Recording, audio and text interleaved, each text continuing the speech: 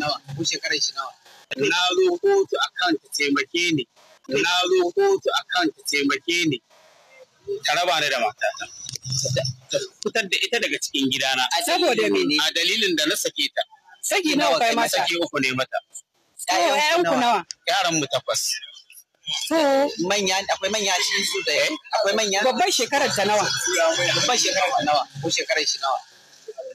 Babban shekarar ta 21. To ƴar karamar ƙarshe fa? Shekarar ta 4. To wani abu ne yasa aka yi wannan abu?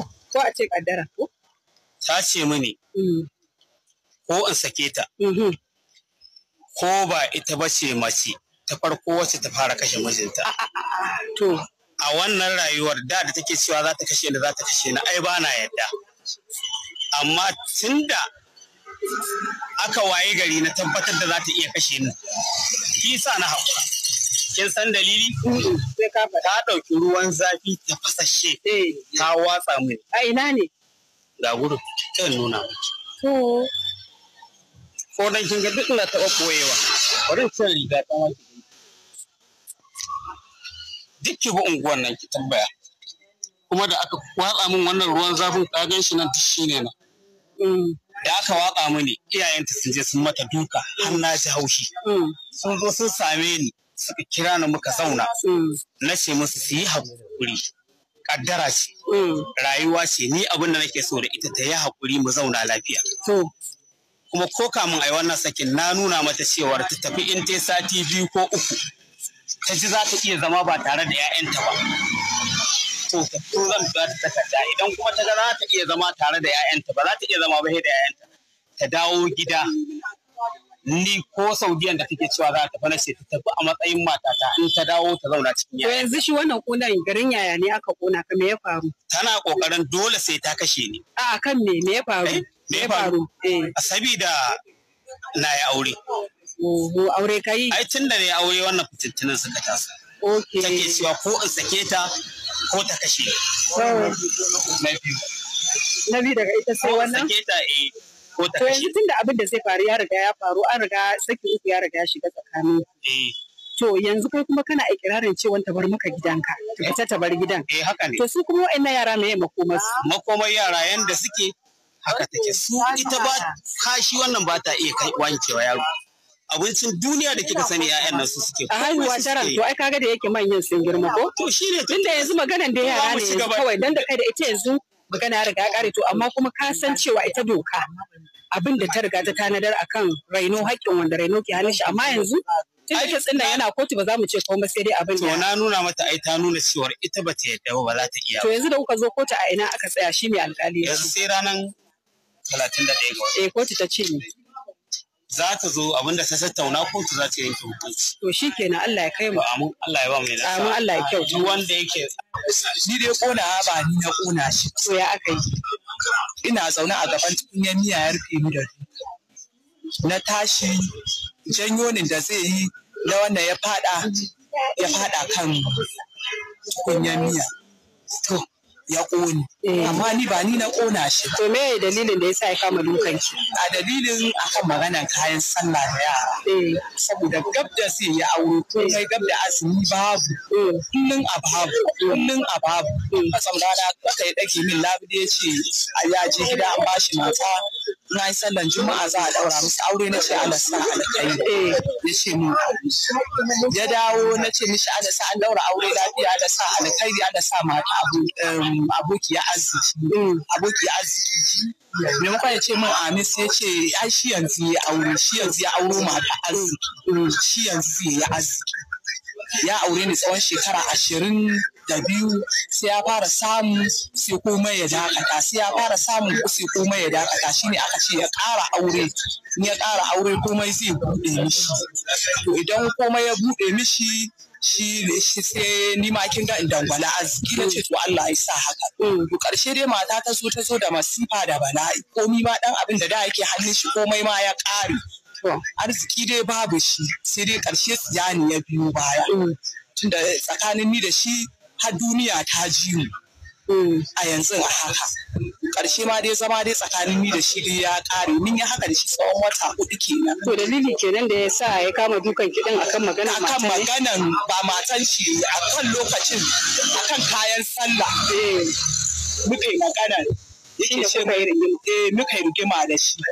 Na ce bai ma yara kayan sallah ba, ya ce bai da kuɗi. Na ce yanzu idan duk jikina kunnuwa ne ba za ka ce mun baka da kuɗi in yadda ba, saboda baka da kuɗi za ka ƙaro aure ka je tun daga Yobe ka auro mata ka yi kuɗin moto 120 sai 180 da ita da kayanta, wanda abin da ka je ka bata ni ban sani ba, sannan yanzu sallah guda ya zo ka ce ba ka da kuɗi. In dai jikina kunnuwa ne wallahi ƙarya kake. Wannan ƙaryar da na ce shi ne ya rufe ni da duka. Shi wannan abu ya fada cikin tukunyar miya. Yana ta bi na a comment yana cewa da Allah ne bayani akan abin da ya faru a harin da wato Isra'ila ta kai wa Lebanon ta hanyar amfani da wannan na'urar ta sadarwa da ake kira pager. Now wannan abin ya riga ya faru, ya riga ya wuce, to amma shi abin da yake so a yi shine yana son a yi bayani akan attack din, saboda attack din yana da alaka da cyber. Ni kuma a matsayina na wanda nake ganin ina da kwarewa a fannin cyber, ina ganin shi ne dalilin da isa ya mun wannan tambaya. So da ina son zan ɗan yi bayani don kowa ya fahimta kuma kowa ya ƙaru. Na farko dai da yawa daga cikin ku na san ba ku san menene pager ba. Pager wani device ne haka ɗan ƙarami da ake amfani da shi, zan makala hotonsa a sama don ku gani. Device ne da ake amfani da shi don hanyar sadarwa. A zamanin da lokacin da babu GSM kuma babu hanyoyin communication da yawa, ina ga pager ta farko da na fara gani na ganta ne somewhere in 1998 a hannun mahaifina a matsayinsa na lokacin yana Director General na Kano Chamber of Commerce. So tun da yana tafiye-tafiye na kasashen waje harkar trade mission da kasuwanci, so don haka 'yan kasuwa na wannan lokacin suna yawan amfani da pager. Idan za ka yi amfani da pager ba wai waya za ka ɗaga ka kira mutum ku yi magana da shi baki da baki ba, a'a ita pager inda take shine sako ne ake tura mata sai ta kaga ya fito akan screen ɗinta sai ka karanta. Sannan har wa yau za mu ga cewa akwai likitoci da suke amfani da pager, akwai ma'aikatan lafiya ko ma'aikatan harkar emergency kwana-kwana ambulance da sauransu, har yanzu ana amfani da ita.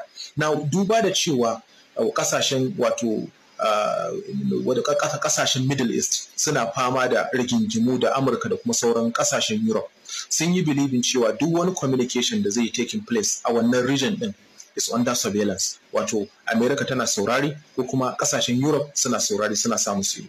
Wannan ta sanya ƙungiyoyi irin na su Hezbollah da sauransu, musamman a irin wa'annan yankunan, sai suka zaɓi su ringa amfani da pager, saboda ita ba ta da irin wannan sophistication ɗin da mutum zai iya tapping into conversation don ya fahimci menene saƙon da ake turawa. So abin da yake faruwa shine rannan katsam kawai sai mutane a cikin ƙasar Lebanon suka wayi gari da wani iftila'i. An yi amfani da wannan pager ɗin, ta zama explosive device, an yi exploding ɗinta, kusan mutane da dama sun mutu, wasu sun jikkata, haka dai da sauransu. Sai ake mamaki to ya aka yi Isra'ila ta iya amfani da wannan pager a matsayin makami don cutarwa. Abin da yake faruwa shine akwai wato theory guda biyu, ko kuma mu ce akwai hujjoji guda biyu da masana kuma experts na security suka bada akan abin da ya faru a Lebanon. Wasu suka ce ai wannan problem din ya samo asali ne daga abin da ake kira supply chain breach. Wato a lokacin da ka saya abu kafin ya zo gurinka, dan delivery kafin ya kawo maka, sai wani ya karbi wannan abun ya modifying ɗinsa ko kuma ya ɗauka ya canja shi, sannan sai a kawo maka. By the time da aka kawo maka an yi breaching wannan abu, therefore shi muke kira supply chain breach. Now wasu suke ganin ai a hanya ne da suka bada order aka karbi kayan aka yi musanye ko aka yi wani abu haka dai da sauransu. To amma maganan gaskiya shine tartibiyar magana wadda ta fi zama wato very common and authentic shine kasashen musulmi muna da wani kuskure da muke yi, kusan dukkanin mu duk muna wannan kuskuren ku da muke shine mukan ɗauki trust din mu dora shi a hannun mutanen da ba musulmi ba, wanda kuma za su iya cutar da mu. Kana musulmi amma ka fi ganin darajar Amurka ko Ingila akan darajar ƙasar musulmi. Yanzu idan ku kalli yadda mutanenmu suke son football, ku kalli yadda mutanenmu suke sha'awar sport, ka kalli yadda mutanenmu suke son Messi da Cristiano Ronaldo. Mutanen nan ba musulmi ba ne, ba musulmai ba ne. Yadda ka damu da su ba haka suka damu da kai ba. So don haka sai ka ga cewa yadda muke ɗora priorities ɗin mu a kansu ba haka suke ɗora nasu ba. Don haka duk sanda suke son su cutar da mu abu ne mai sauki a gurinsu, ba zai wahala ba. So abin da Isra'ila ta shi ne lokacin da suka ba da odar wannan pager din a wani kamfani da ake zargin a Japan yake, sai suka je suka samu mutanen Japan suka ce da su suna son su yi amfani da wannan dama domin su sanya musu batira a cikin wannan pager don ɗaya daga cikin batiran ya zamto explosive device. So da haka pager tana zuwa da batir ne guda biyu. So abin da suka sai suka saka batir guda ɗaya kuma sai suka saka explosive.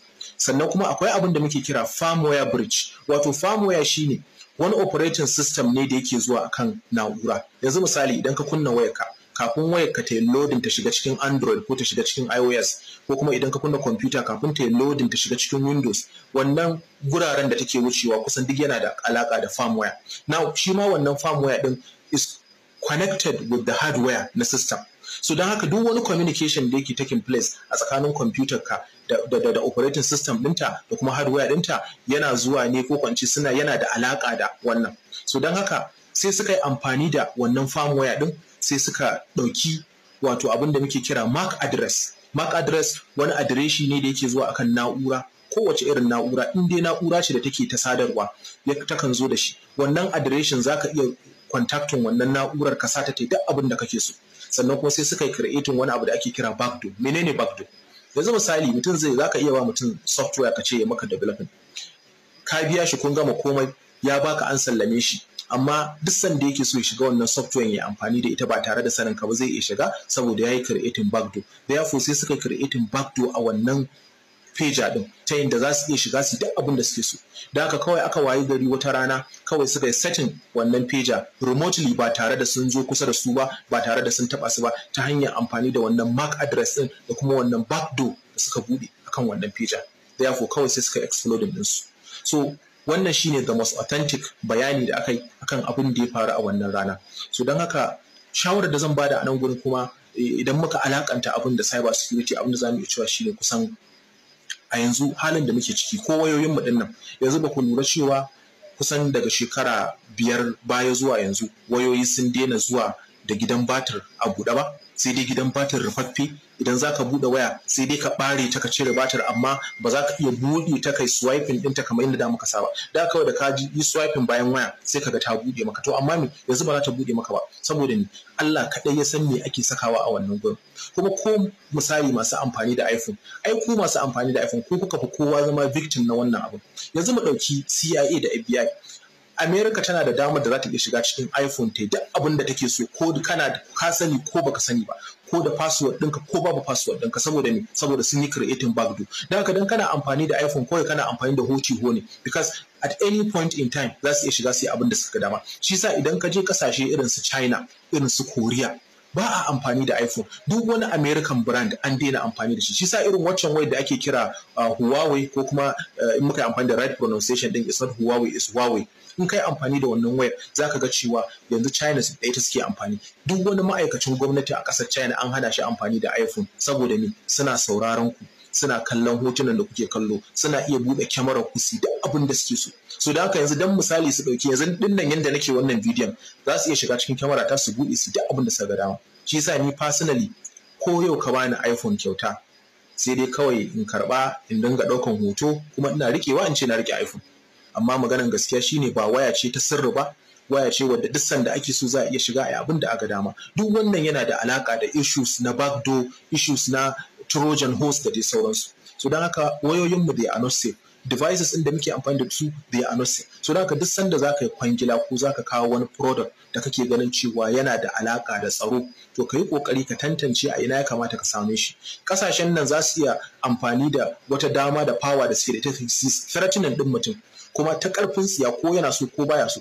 Ba zan yi mamaki ba idan aka ce Japan ita ma threatening ɗinta aka. Da haka America za ta iya controlling kowa, za ta iya gaya kowa abin da take so kuma a yi mata a san da take so.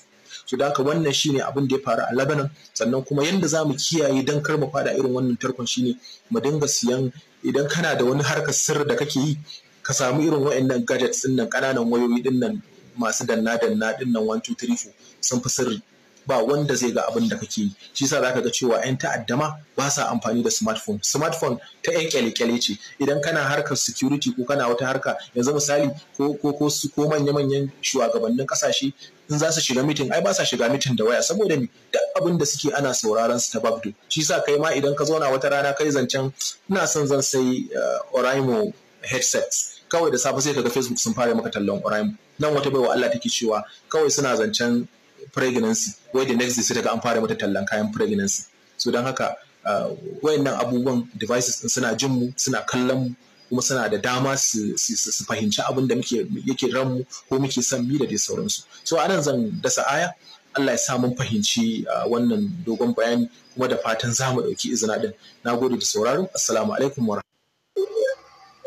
amma zan faɗa yanzu saboda waɗanda abin ya shafa su san zagon ƙasar da ke cikin wannan harka.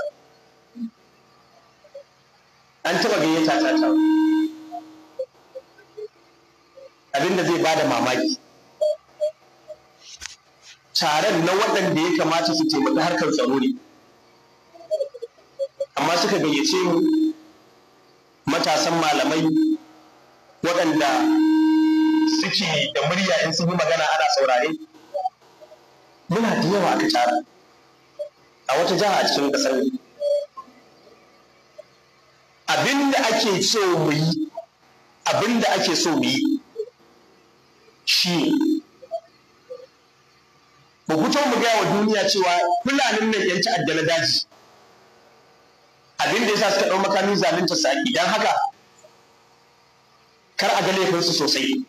Zalunta su aka riƙe shi yasa har suka ɗau mataki. Na ɗaya kenan mu yi orientin al'umma akan wannan. Na biyu mu ta kira wa gwamnati kar a yaƙe su, a kira wasu a yi sulhu da su, manyan masu kashe mutanen a ba su mukamai. Na uku, a lokacin da muka yi taron, gwamnanmu na Katsina ya samar da wannan ma'aikatan nan 'yan sa kai, ya yi training ɗinsu, an ba su makamai da motoci don su taimakawa harkar tsaro.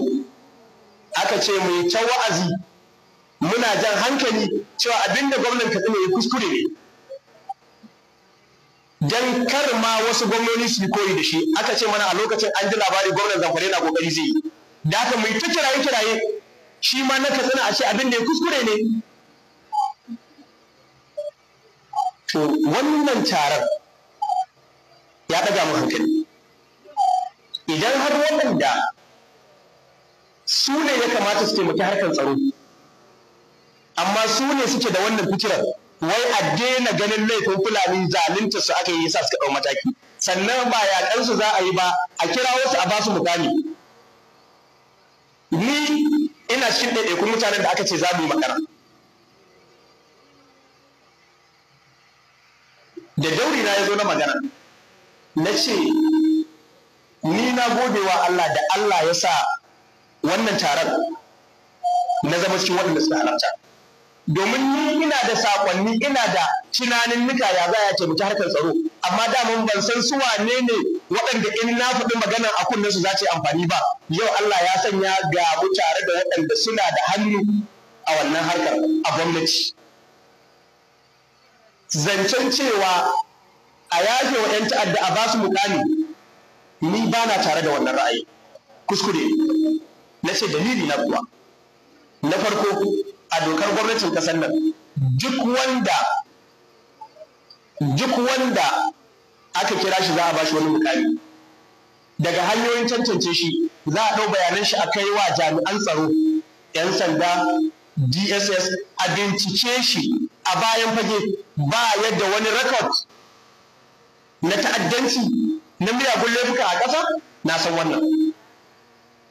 To yaya mutumin da shi damun ba a san shi ba ma sai ta dalilin kashe mutane, yau kuma shi ne za a dawa ce za a ba mukami, ya taho ana masa jiniya, 'ya'yan wannan da ya kashe ma iyaye suna kallon shi.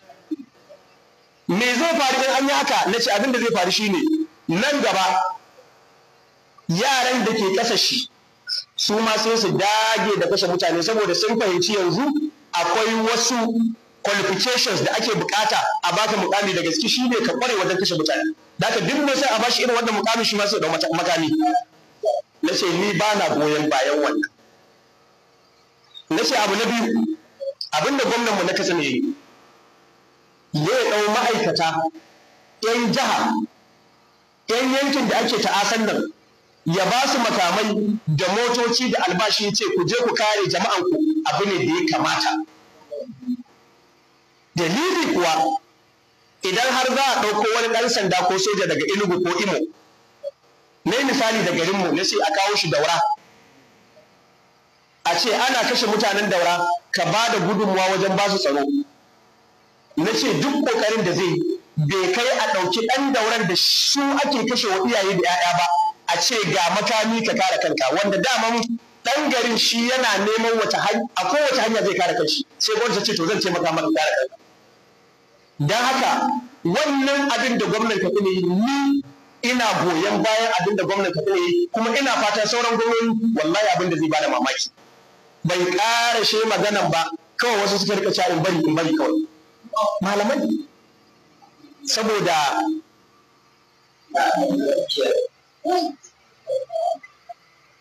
wani ya tashi shi baya ci wanda za su yi magana ba, ya ce yana neman al'umma a bashi dama yi magana. Da ya tashi abin da yake cewa maganganun da na yi duka kuskure ne. Dan me zan ce kar a ba 'yan ta'adda kar a yi musu afuwa a ba su mukami, dan me zan ce wannan laifi ne. Bayan manzon Allah sallallahu alaihi wasallam a tarihi Khalid bin Walid ya zo ya cuci musulmi kafin ya musulunta a Uhud, bayan ya musulunta manzon Allah ya bashi komanda. Kaga wannan ai in ma ka kalli tarihi daidai ne na sai ina kallon shi na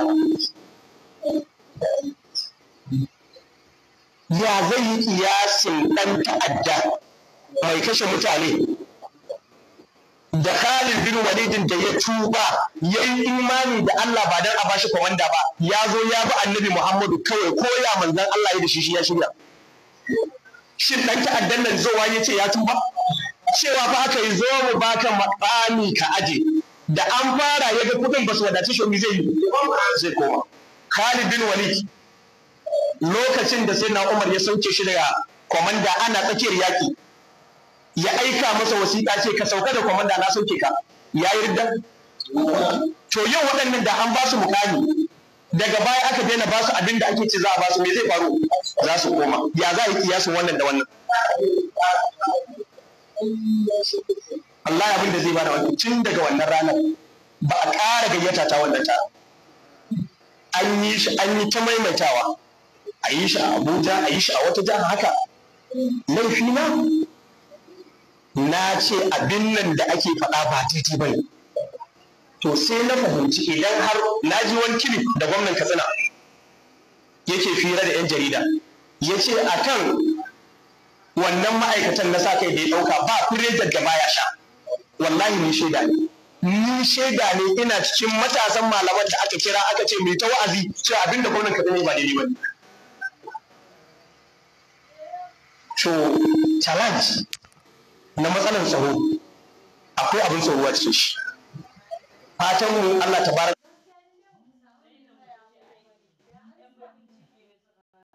ta'ala ya ba mu mafita. Waɗanda abin yake amana a hannunsu su ji tsoron Allah, su ji tsoron Allah, su yi abin da kuma yanzu wallahi wannan kamfen ɗin da aka sa malaman nan suna nan da cin.